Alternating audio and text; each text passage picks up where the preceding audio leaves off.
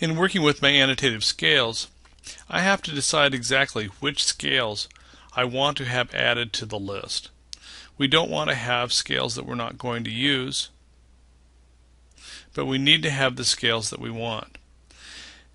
The scale list will show me my default list of all the scales that are available. These are the same scale lists that I use for scaling my viewports. You can add additional scales if you need one that's not on the list, or you can edit scales. I also have the ability to add additional scales by clicking on my Add or Delete Scales, choosing the annotative objects, and then adding to the list. If I say add, I'm going to get that same scale list. That's why I would need to add to this scale list an additional scale if it doesn't show up on the list when I want to add it. The other way that I have for adding scales is down on the status bar. I have a button that's by default turned off that will automatically add scales to the annotative objects when the annotative scale changes. If I activate this, and then I'm going to say 1 to 5 as a scale, you notice that it automatically changes to that scale.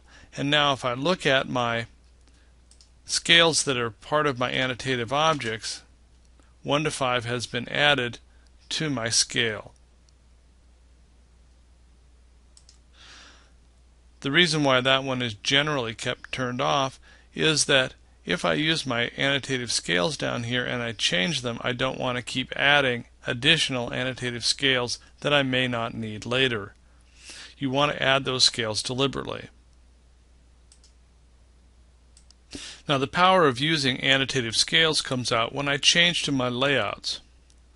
I'm going to change from model space to my first layout. And I'm going to click inside this layout. You can see down here on the status bar my annotative my viewport scale and my annotative scale are locked together. So if I change my viewport scale from 1 to 1, and you notice that the size of these dimensions is set to their default size, I'm going to change 1 to 2. And while my object has changed in size, my dimension text and my dimension objects are still at the same optimal scale. If I change to quarter size, again my object changes, but my dimensions remain the same. So what's happening is I have 3 different dimensions, as you already saw, and each time I change the viewport scale, it's changing to one of those dimensions. It's turning that one on and making the other ones not visible. What happens if I change to a scale that's not on my list? You can see that the dimensions are no longer visible, so it lets you know that that is not available on your list. Now I do have my button over here for automatically scaling. So if I wanted to use 1 to 5 as a scale, I could click that on, then go over to my viewport scale and change 1 to 5, and now that's been added to my list as an additional set of dimensions. So that's a quick way to add to your dimension list and to add new annotative scales while you're working with your viewports.